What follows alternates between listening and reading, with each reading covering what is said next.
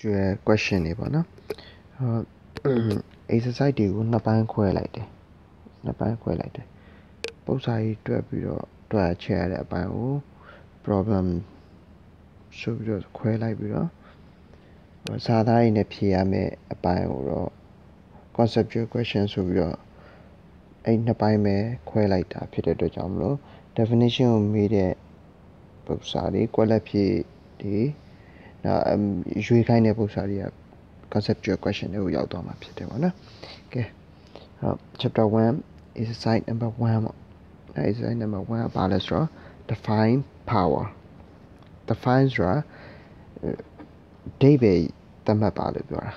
အဓိပ္ပာယ်ရေးခိုင်းတာ power ရဲ့ definition ရေးခိုင်းတာပေါ့နော်အဲ့တော့ power ဆိုတာဘာလဲဆိုပြီးတော့ definition ရေးခိုင်းတာဖြစ်တယ်အဲ့တော့ power ဆိုတဲ့အဓိပ္ပာယ်က the rate of doing work is defined as power power ဆိုတာကတော့အလုပ်လုပ်တဲ့နှုန်းကို power လို့ခေါ်ပါတယ်အဲ့တော့ definition ရေးခိုင်းရင်အကောင်းဆုံးကတော့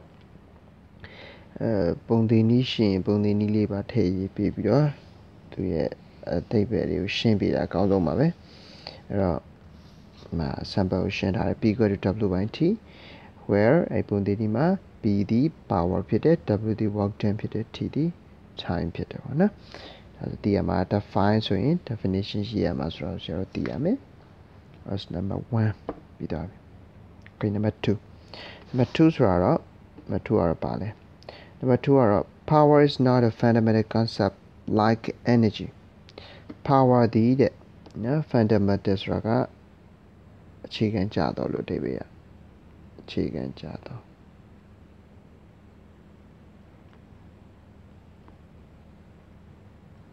concept ဆိုအသိပညာပေါ့အသိပညာပေါ့နော်အဲ့တော့အခြေခံကျတဲ့အသိပညာမဟုတ်တော့လည်းပဲမဟုတ်ဘူးပေါ့နော် like energy လိုမျိုး fundamental မကျဘူးအခြေခံမကျဘူး but ဒါပေမဲ့ it is very important concept အရန်အရေးကြီးတဲ့ concept ဖြစ်ပါတယ် for engineering works engineering ဆိုတဲ့ engineer ပညာရပ်နဲ့ဆိုင်တဲ့အလုပ်တွေမှာ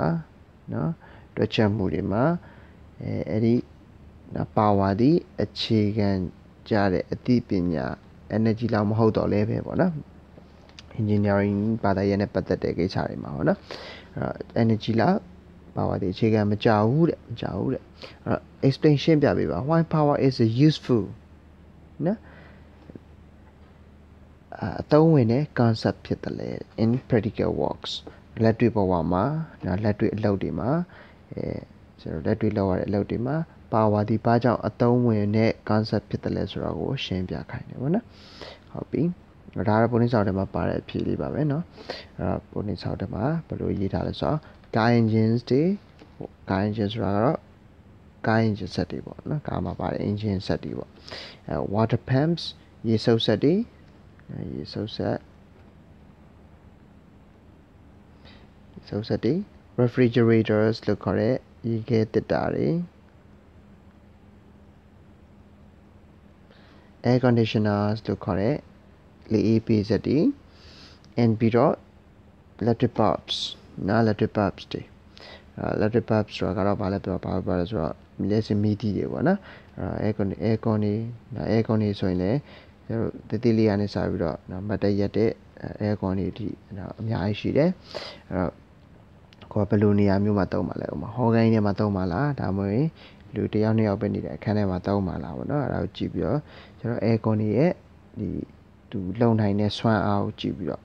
မြင်းကောင်းရေးအားကိုကြည့်ပြီးတော့ဒါမှမဟုတ် watt ကိုကြည့်ပြီးတော့ကျွန်တော်ဝယ်လို့ရတယ် refrigerators တွေလည်းအဲ့တိုင်းပဲ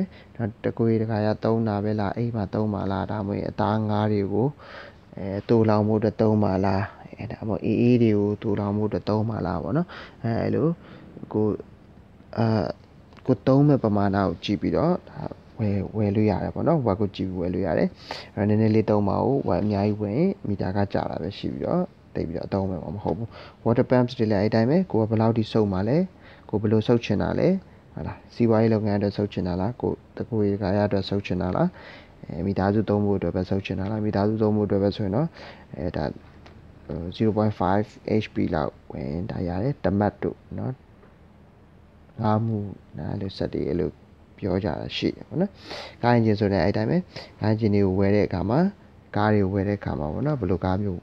သုံးပါလဲကိုကဘယ်လိုသုံးပါလဲเนาะအင်စီကားလေးပဲသုံးပါလားဒါမှမဟုတ်လိုင်းကားဆွဲဖို့အတွက်သုံးပါလားဒါမှမဟုတ်ရင်မြေကြီးတွေပါတွေအုတ်တွေကြောက်တွေသဲတွေသဲဖို့အတွက်သုံးပါလားအဲ့တော့ကိုသဲခြင်းနဲ့အလုပ်ကိုလုပ်ခြင်းနဲ့အလုပ်ကိုကြည့်ပြီးတော့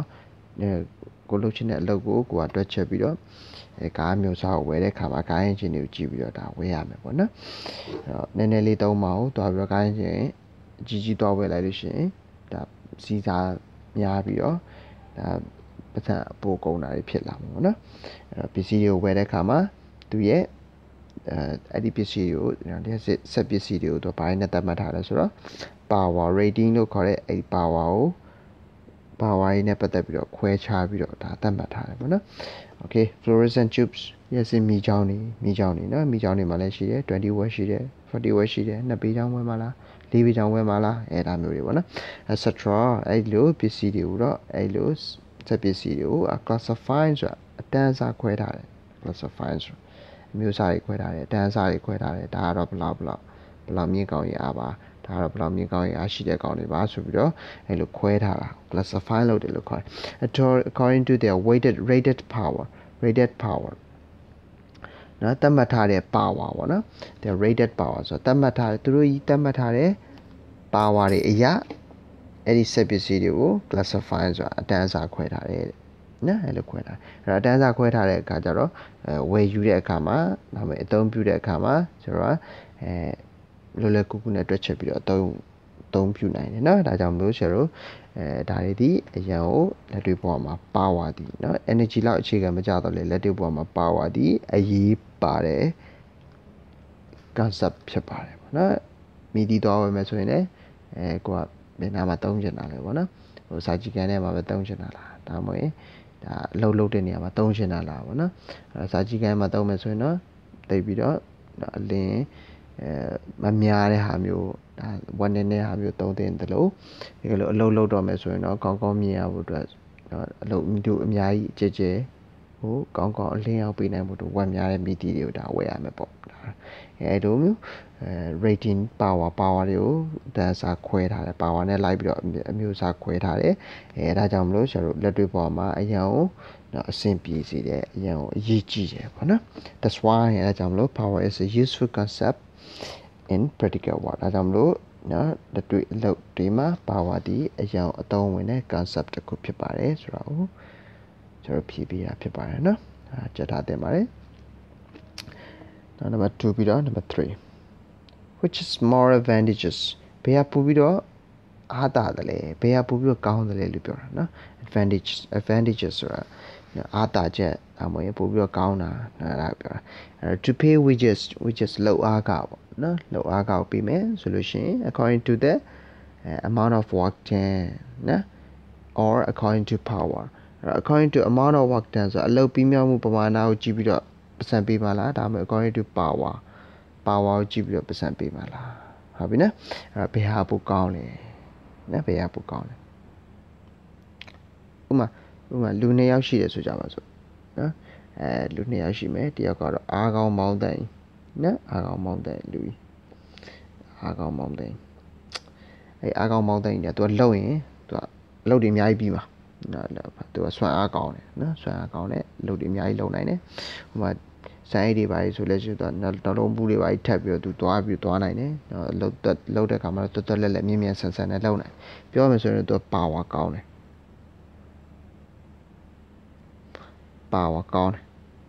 နော်နောက်တစ်ယောက်ကကျတော့ဘာဖြစ်လဲဆိုတော့နောက်တစ်ယောက်ပိန်လေးပေါ့နောက်တစ်ယောက်ပိန်လေးပိန်လေးသူကတော့တိတ်ပြီးတော့အလောက်ကမလုံနိုင်နော်မလုံနိုင်ဘူးစံအိတ်တွေပါဆိုတော့တိတ်တောင်မနေနိုင်သေးနေရတယ်နော်သူကပါဝါနေတယ်ပေါ့နော်ပါဝါနေတယ်ပါဝါတိတ်မကောင်းဟုတ်ပြီဒါဆိုရင်ကျတော့ပတ်စံပေးမယ်ပေါ့ပတ်စံပေးမယ်ဆိုရင်ဘယ်ကောင်းပို့ပြီးပတ်စံပေးမလဲရုပ်တရက်စဉ်းစားလိုက်တော့ပါဝါကောင်းတဲ့ကောင်ပတ်စံပေးအောင်ပေါ့သူ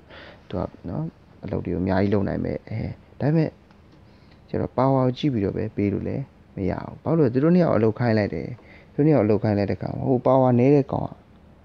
သူကလောက်တော့မလုံနိုင်ဘူးဒါပေမဲ့သူကအချိန်ကြာနဲ့သူကသူပေးတဲ့အလုပ်ကိုသူပြီးအောင်လုပ်နိုင်တယ်ဟိုကောင်ကျတော့ပြင်းပြသွားအိတ်အလုပ်မဖြစ်ဘူးနော်ဒါဆိုရင်ကျွန်တော်ပတ်စံပေးရင်ဘယ်ကောင်ပေးမလဲပိန်လေးကိုပေးမှလားဒီပါဝါကြီးတဲ့ကောင်ယူဘလာတောင်းတဲ့ကောင်ယူပေးမှလားဒါမှမဟုတ်အလုပ်နည်းနည်းပဲပြီးတဲ့ကောင်ပေးမှလားအလုပ်များများပြီးတဲ့ကောင်ပေးမှဒီကတော့အလုပ်များများပြီးတဲ့ကောင်အလုပ်ကောင်းကောင်းလုပ်တဲ့ကောင်ကိုပို့ပြီးတော့ပေးရမှာဖြစ်ပါတယ်နော်အဲ့တော့ကိုအလုပ်ရှင်ဖြစ်တဲ့အခါမှာအလုပ်များများပြီးတဲ့ကောင်ကိုပေးမှလားဒါမှမဟုတ်နော်ကြီးလိုက်တာနဲ့နော်တန်မာကြီးနော်တော့ကတော့ကောင်းကောင်းမလုပ်ဘူးဟလားခိုင်းလို့လည်းမကောင်းဘူးအဲ့လိုကောင်မျိုးပေးမှလားနော်ကိုခိုင်းတာကိုခိုင်းသလောက်ပြီးအောင်လုပ်နိုင်တဲ့လူကိုပေးမှလားနော်အဲ့တော့ကျွန်တော်က advantages ဘယ်ကောင်ပို့ပြီးတော့နော်အားတာတယ်လေနော်ပတ်စံလောက်အားကပေးဖို့အတွက်ဘယ်ကောင်ကြည့်ပြီးပေးတင်တယ်လေလို့ပြောရင် amount of work done လာ power လာလို့ပြောရင်ဘယ်ကောင်ကြည့်ပြီးပေးတင်တယ် amount of work ကိုကြည့်ပြီးတော့ပေးတင်ပါတယ်နော် okay ဒါဆိုရင်ကျွန်တော်မိကောင်ကြိုက်တယ်လို့ဖြေလို့ရပါတယ် to pay wages according to the amount of work done လို့ဖြေခြင်းဖြေဒါမှမဟုတ်is more advantageous အဲ့လိုဆက်ပြီးဖြေမဖြေit is more advantageous to pay wages according to the amount of work done လို့ပဲဖြေပေါ့နော်ဒီကတော့ amount of work done လို့ပါရင်နောက်ကိုရတစ်ခုရွေးနိုင်ရင်အဖြေရပါပြီဒါဆိုအမှတ်ရပါတယ်နော် okay အဖြေလေးကတော့ to pay wages according to the amount of work done is more advantageous work done ပမာဏကိုကြည့်ပြီးတော့ပတ်စံပေးတာဒီလောကပေးတာဒီပို့ပြီးတော့တင်တော့ပါတယ်ပို့ပြီးတော့ကောင်းပါတယ်လို့ပြောတာနော်ဒါဆိုရင်နံပါတ်3ကိုနားလည်မထင်ပါတယ် now number 5 number 5ကတော့ fill in the blank နော်မိကွန်ကွက်လက်ဖြည့်ခိုင်းတာပေါ့နော်ကွက်လက် blank ဆိုကွက်လက်ကိုပြောတာ fill ဆိုဖြည့်ပေးပါလို့ပြောနော် since the power has only ကွက်လက် and no direction direction မရှိဘူးပါအောင်ပါနော် power ဒီ scalar quantity ဖြစ်တယ် direction မရှိဘူးဘာပဲရှိလဲ direction မရှိဘူးဆိုဘာပဲရှိလဲ physical quantity မှာကျွန်တော်အမျိုးအစားခွဲတဲ့အခါမှာနှစ်မျိုးရှိတယ် vector နဲ့ scalar scalar ဒီဘာကိုကြည့်ပြီးတော့ခွဲရလဲ scalar ဒီ magnitude တစ်ခုပဲရှိပြီးတော့ direction မရှိရင်ဒါ scalar power ဒီ scalar ဖြစ်တဲ့အတွက်ကြောင့်သူ့မှာဘာမရှိဘူးလဲဆိုတော့ direction မရှိဘူးဒါပေမဲ့ဘာရှိလဲဆိုတော့ magnitude ရှိတယ်ဒါကြောင့် number 1ဒီပါဖြစ်ရမှာဆိုတော့ magnitude ဆိုပြီးကျွန်တော်ဖြည့်ရပါမယ် MAGNI-TUD magnitude ဖြစ်ပါတယ်ကဲပြီးတော့ it is a ကွက်လက်နော် magnitude ပဲရှိတယ်ဆိုတော့ပါလေနော် scalar quantity ဆိုပြီးကျွန်တော်ဖြည့်လိုက်တယ်နော်အဲ့တော့ဒီအကြောင်းလေးဒီမိကွန်းလေးရဲ့အဓိကရည်ရွယ်ချက်ကတော့ power ဒီ vector လား scalar ဆိုတော့သိစေချင်တယ် scalar ဆိုရင်လည်းဘာရှိပြီးတော့ဘာမရှိဘူးလဲဒါသိစေချင်တယ်မိကွန်းလေးဖြစ်ပါတယ်နော် now SI unit for power is ကွက်လက်အဲ့တော့ power ရဲ့ SI unit ကပါလဲဆိုတော့ watt ဖြစ်ပါတယ် WTT watt ပါအဲ့မှာနှစ်ခုစလုံးဖြည့်ရင်တော့ပိုကောင်းပါတယ်တစ်ခုတည်းဖြည့်မယ်ဆိုရင်တော့စလုံးပေါင်းပြီးပဲဖြည့်ပါစလုံးပေါင်းပြီးဖြည့်တဲ့အခါမှာ unit ကိုဖြည့်ရင်စလုံးသိနဲ့ဖြည့်ပါနော် unit ကိုဖြည့်ရင်စလုံးသိနဲ့ဖြည့်မယ်ပြီးတော့မှကွန်စားကွန်မိတ်တွေက WG နဲ့ရေးမယ်နော်အဲ့တော့ W ဒီမှာဒီချီက WG နဲ့တွားရင်ကျွန်တော်ပုံမပေးတတ်ပါဘူးเนาะအဲ့တော့အကောင်တော့ unit ကိုကျွန်တော်စလုံးပေါင်းရေးမယ်ဆိုရင်အသေးစလုံးနဲ့ရေးမယ်သင်္ကေတကတော့အကြီးစလုံးနဲ့ရေးမယ်เนาะကဲဟုတ်ပြီဒါဆိုရင်ကျွန်တော်ဆက်ကြည့်မယ်အဲ့တော့ power SI unit က power တော့ watt ဖြစ်တယ် W ဖြစ်တယ်ပေါ့နော်အဲ့ဒီမှာတန်းတစ်ခုပြောချင်တာ W ကြီးပဲရေးလို့ရင်တော့အမှန်မပေးဘူးနော် watt က W ကပေးမယ် watt ရေးပေးမယ်စလုံးအသေးနဲ့ရေးမယ်အဲ့တော့ဒီတစ်ခုတည်းဆိုရင်ပေးမယ်ပေါ့နော်ဒီတစ်ခုတည်းဆိုရင်တော့မပေးဘူးနှစ်ခုစလုံးရေးရင်တော့ပေးမယ်ပေါ့နော် The power of motors and engines are also expressed in which is a unit of British engineering system British engineering system မှာကျွန်တော်ပြောလိုက်လို့ရှိရင် British engineering system မှာတစ်ခု unit တစ်ခုရှိသေးတယ်အဲ့ဒါပါလို့ဆို foot pound per second နော် foot pound per second အဲ့ဒါပေမဲ့ power တွေ motor တွေ power of motor တွေ engine တွေအဲ့ကောင်တွေဆိုတော့ foot pound per second နဲ့ဒီခွက်ထဲမှာသိဖော်ပြလို့မရှိဘူးဘာနဲ့ပဲဖော်ပြလဲဆိုတော့ညင်းကောင်းရအားနဲ့ပဲဖော်ပြလို့ရှိတယ်ဒါကြောင့်လို့ဆိုတော့ also expression HP ဒါမှ horsepower လို့ဆိုတော့ပြောတာဖြစ်ပါတယ်အဲ horsepower ဒီ British General System ရဲ့ unit တစ်ခုပဲဖြစ်ပါတယ်နော်အဲ့တော့ horsepower power ကို horsepower နဲ့ဖော်ပြလေးရှိပါတယ်အဲ့တော့စလုံးပေါင်းရေးပါ HP ကိုရေးရင်လည်းရတယ်မရေးရင်လည်းရပါတယ်နော်အဲ့တော့ horsepower လို့ရေးတာတော့အကောင်းဆုံးပါပဲအဲ့ဒါဆိုရင်5ပြီးသွားပြီNumber 6 car a machine of high power should be used if a lot of work has to be done quickly true or false နော်အဲ့မိကောင်က true လား false လားဖြေခိုင်းတာပေါ့နော်မှန်လားမှားလားပေါ့ a machine of high power should be used high power ဆိုတာက machine of high power ဆိုတာစက်ကနော် power ကောင်းတဲ့စက်ကိုပြောတာနော်စွမ်းအားကောင်းတဲ့စက်ကိုအသုံးပြုတင်ပါတယ် if a lot of work has to be done quickly အလုပ်ကိုများများနဲ့မြင်မြန်ပြီးခြင်းရင်နော်machine of high power ကိုသုံးတင်တယ်ပေါ့နော်အဲ့စက်ကိုကြီးသုံးတင်တယ်မော်တာဆိုရင်လည်းအလုံးကြီးသုံးတင်တယ်အဲ့လိုနော်ကားအင်ဂျင်ဆိုရင်လည်းကားအင်ဂျင် power ကောင်းကောင်းသုံးတင်တယ်ဘယ်လိုလုပ်ချင်တဲ့အခါမှာလဲဆိုတော့အလုပ်ကိုများများနဲ့မြန်မြန်ပြီးချင်တဲ့အခါမှာမှန်လားမှားလားဆိုတော့ဖြေခိုင်းတယ်မှန်ပါတယ်နော်မှန်ပါတယ်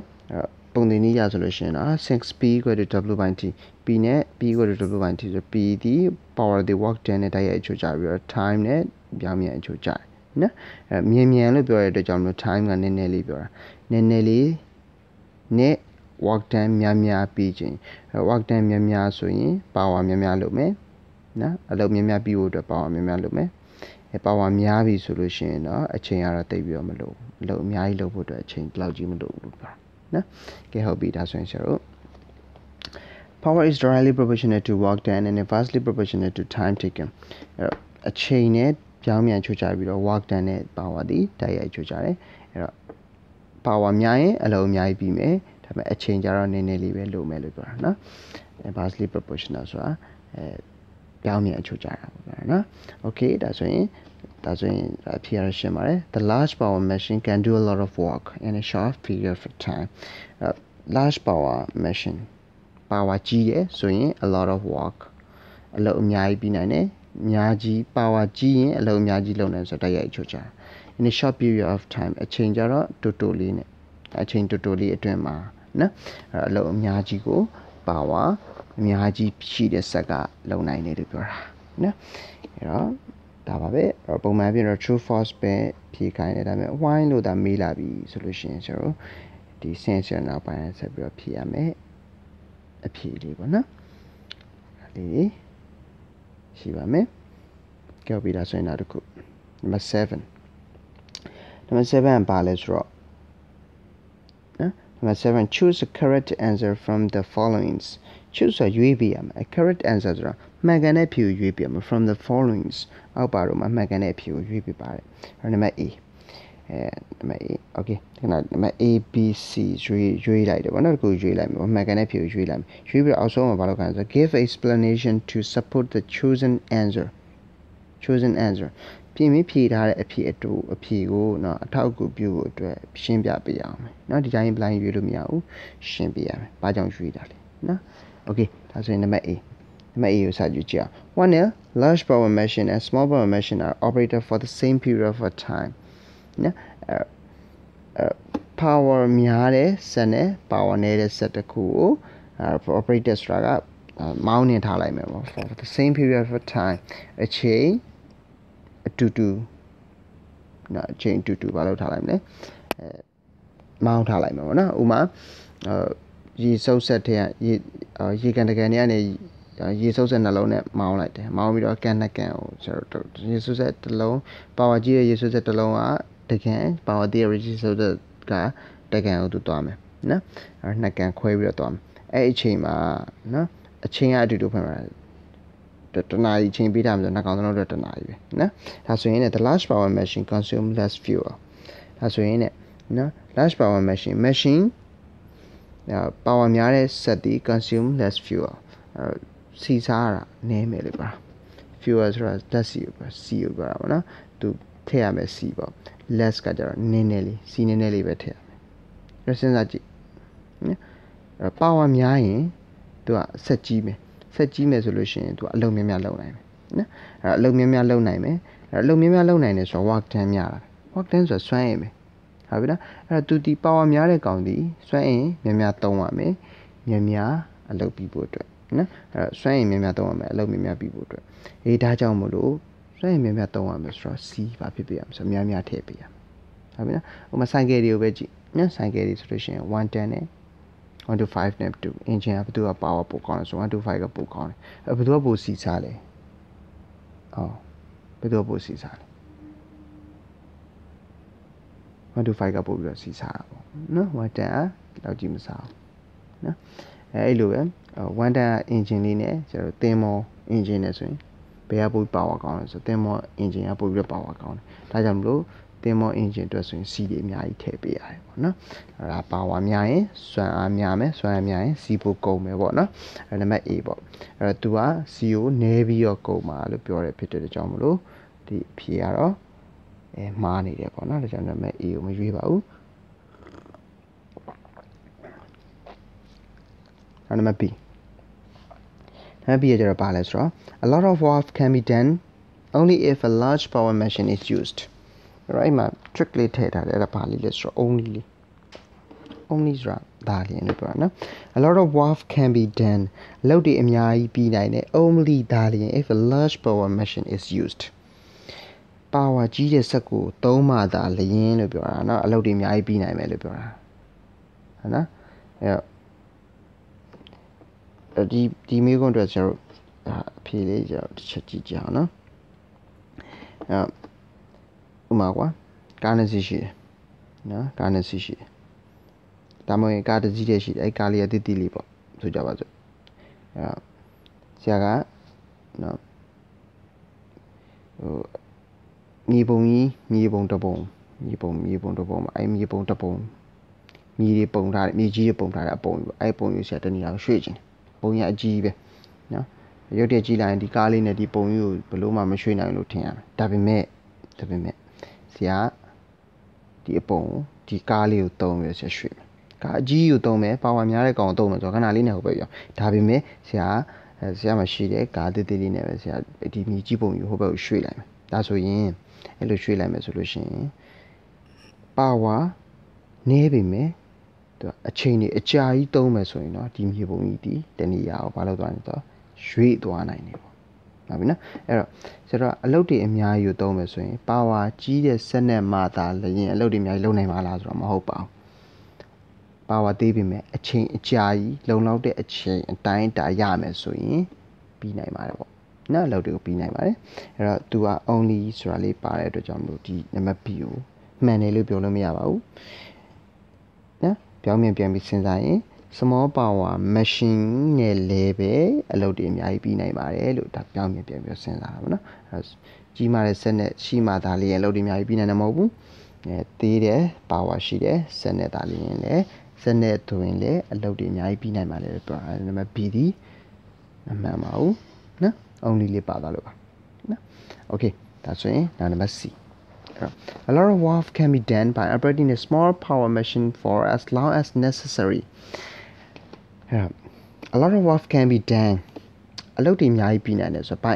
operating နော်မောင်းနေခြင်းလှုပ်ဆောင်ခြင်းအပြင် a small power machine ဆိုရဲစက်သေးသေးလေးပဲရှိတယ် power သေးသေးလေးပဲရှိတဲ့စက်ကိုအချိန်အကြာကြီး as long as necessary ဆိုလုံလောက်တဲ့အချိန်နော်လိုအပ်တဲ့အချိန်အတိုင်းတာအတွင်းမှာနော်တီးငယ်တဲ့ power ရှိတဲ့စက်ဒီအလုပ်တွေအများကြီးပြီးနိုင်ပါတယ်လို့ပြောဒါမှမှန်အောင်လားဆိုတော့မှန်တာပေါ့ခုနဆရာပြောသလိုပဲလေခုနမြေပုံကြီးအကြီးပဲအဲ့ဒါကိုဆရာတို့လုံလောက်တဲ့အချိန်သာပေး1ရက်တန်ဒီ2ရက်တန်ဒီ3ရက်တန်ဒီလုံလောက်တဲ့အချိန်သာပေးဘာလုပ်နိုင်လဲဆိုတော့ပြီးအောင်လုပ်နိုင်ပါတယ်ပေါ့နော်ဒါပါပဲအဲ့တော့နံပါတ် C ကိုဆရာတို့ဖြည့်ပေးရမှာဖြစ်တဲ့ကြောင့်နံပါတ် C ကိုဖြည့်မယ်အဲ့တော့ true the correct answer ကဘာဖြစ်သွားမလဲဆို C ဖြစ်သွားမယ်အဲ့ပြီအဖြေရှင်းချက်ဆိုတော့ဖြည့်မယ်အဲ့ဖြေရှင်းချက်ကတော့ဘာလဲဆိုတော့အဲ့ဆက်ပေါ်နေpower နဲ့sorry work done နဲ့အကြည့်ကြအောင်နော်လောက်တွေအများကြီးပြီးဖို့အတွက်ဆိုရင်ဆိုတော့အချိန်လုံးလောက်ရှိဖို့လိုမယ်နော်အဲ့တော့အချိန်များရင်အလုပ်ပြီးမယ်အချိန်များပေးထားရင်အလုပ်များပြီးမယ်ဒါဆိုရင်အချိန်များပေးထားရင်အလုပ်များပြီးတာဆိုတာတိုက်ရိုက်အချိုးကြတာပဲလေအဲ့တော့ definition ရဆိုလို့ရှိရင် P equal to W by T ဒါမှမဟုတ်နည်းနည်းလေးရွှေ့လိုက်ရင် W equal to PT ဖြစ်သွားတယ် work done ဒီ time နဲ့တိုက်ရိုက်ချိုးကြရဖြစ်သွားတယ်အဲ့တော့အချိန်အများကြီးတက်ပေးထားရင်အလုပ်တွေအများကြီးပြီးတိုင်းတယ်တကယ်လို့ power တေးလေးဆိုရင်power ကြီးဆိုရင်လည်းအချိန်အများကြီးပေးပို့တော့မှအလုပ်တွေအများကြီးပြီးအောင်မနိအဲ့တော့ power သေးတော်လည်းပဲကျွန်တော်အချိန်အများကြီးပေးထားရင်အလုပ်တွေအများကြီးပြီးနိုင်ပါတယ်လို့ပြောတာเนาะအဲ့ဒါလေးကိုကျွန်တော်ပြင်ပြီးတော့เนาะအစားလေးနဲ့ပြင်ယူเนาะ even if the power of a machine is small power of a machine ရဲ့ power ဒီ is small သေးငယ်တော့လည်းပဲ a lot of work can be done by operating for as long as necessary အလုပ်တွေအများကြီးပြီးနိုင်ပါတယ် by operating for as long as necessary လိုအပ်တဲ့လောက်အချိန်ကြီးနော်လိုအပ်တဲ့လောက်အချိန်ကြီးပေးထားမယ်ဆိုရင်အလုပ်တွေအများကြီးပြီးနိုင်ပါတယ်လို့ပြောတာနော်ဒါပါပဲနော်အချိန်အများကြီးပေးထားမယ်လိုအပ်တဲ့လောက်အချိန်လုံလောက်ပေးထားမယ်ဆိုရင်အလုပ်တွေအများကြီးကိုပေးနိုင်ပါတယ်တကယ်လို့ set ရဲ့ power ဒီတင်းငယ်တော့လည်းပဲပေါ့နော်ဒါဒီ explanation ဖြစ်ပါတယ်ပေါ့နော် Number 8 What do you understand by the efficiency of a machine စက်တစ်ခုရဲ့ efficiency ဆိုတာကိုဘယ်လိုနားလဲလဲဒါလည်း definition ကိုမေးတာပါပဲเนาะdefinition ကိုရေးမယ် definition of efficiency the ratio of upper work to input work is defined as the efficiency of the machine အဲ့လိုရေးလေရတယ်ဒါမှ the ratio of the mechanical advantage to the velocity ratio is defined as the efficiency of the machine အဲ့လိုရေးလေရတယ်ပေါ့เนาะနောက်ခုလုံးကြိုက်တာရေးမယ်အဲ့တော့ဒီမှာကျတော့ဆရာ work upper work နဲ့ upper work ချိုးချ definition ကိုရေးထားတယ်နော်အဲ့ဒါပုံသင်နည်းလေးပါရေးရင်ပိုကောင်းပါတယ် efficiency equal to upper work by upper work into 100% MA by VR equal to 100% ဒီနှစ်ခုတခုရေးရင်ရတယ်ဒီခုမရေးရင်လည်းရအဲ့ဒီကပဲရေးမယ်ဆိုရင်တော့ MA ကပါလဲ VR ပါလဲဆိုတော့လေးပြန်ရှင်းပြဖို့လိုပါမယ်နော် MA က mechanical advantage VR က velocity ratio နော်ဆရာမရေးပြတော့ဘူးဟိုဒီမဲ့တင်နေ okay အပြင်နောက်တစ်ခု Number 9 define velocity ratio and mechanical advantage define ဆိုတဲ့အဓိပ္ပာယ်သတ်မှတ်ခိုင်းတာ velocity ratio and mechanical advantage ကိုအဓိပ္ပာယ်သတ်မှတ်ခိုင်းတယ်ဒါပဲလွယ်လွယ်လေးပါ velocity ratio ရမယ် mechanical advantage ရမယ်ဆိုရင်ပြီးပါပြီနော်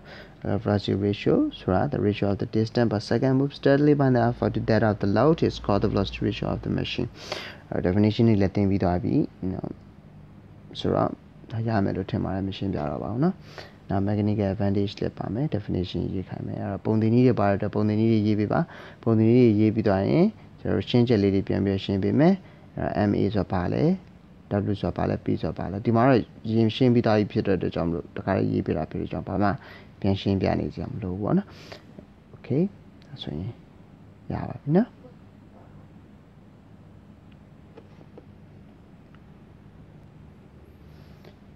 Number 10 state Hooke's law Hooke's law ကိုဖော်ပြပါလို့ပြောတာနော် Hooke's law definition ရေးခိုင်းတာပါနော် Hooke's law ဆိုတာ as long as the elastic limit of a body is not exceeded the strain produced is proportional to the stress causing it elastic limit ရောက်တဲ့တခုရဲ့ elastic limit ကိုမကျော်သေးတဲ့၍ the strain produced ရှည်ထွက်လာတဲ့အရှည်သည် is proportional တိုက်ရိုက်ချိုးချပါတယ် to the stress causing it သူဖိလိုက်တဲ့ဒါမှမဟုတ်ဆွဲလိုက်တဲ့အားနဲ့တိုက်ရိုက်အချိုးချပါတယ်လို့ပြောတာနော်Okay ဒါ Hooke's law မေးနောက်တစ်ခုက what is meant by အခုန Hooke's law မှာပါလဲဆိုတော့ပုံသင်နည်းတွေပါတယ်အဲကြောင့်မို့ဆရာတို့သူ့ကိုပြန်ပြီးတော့ရှင်းပေးတာအကောင်းဆုံးပါပဲเนาะနောက်တစ်ခုက what is meant by elasticity ဆိုတာပါလဲပေါ့နော် elasticity ရဲ့ definition လေးဆိုတော့ရေးပေးလိုက်မယ်ဆိုရင်ဒါရပါပြီเนาะ elasticity ဆိုတာ the ability to retain the original form is called elasticity ပေါ့နော်ဒါလေးရေးပေးလိုက်ရပါပြီအဲ့ဒါဆိုရင် chapter 1နဲ့ပတ်သက်လို့အကုန်ပြီးသွားပြီเนาะ conceptual question တွေလည်းပြီးသွားပြီအားလုံးရမယ်လို့ထင်ပါတယ် conceptual question တွေကိုလည်းတည်တည်ချာချာရအောင်လို့လုပ်ထားမယ်ပုံနှိပ်စာအုပ်တွေလည်းပုံနှိပ်စာအုပ်ကိုလည်းများများဖတ်ထားမယ်ဆိုရင် physics ကတည်ပြီးခက်မှာမဟုတ်ပါဘူးเนาะ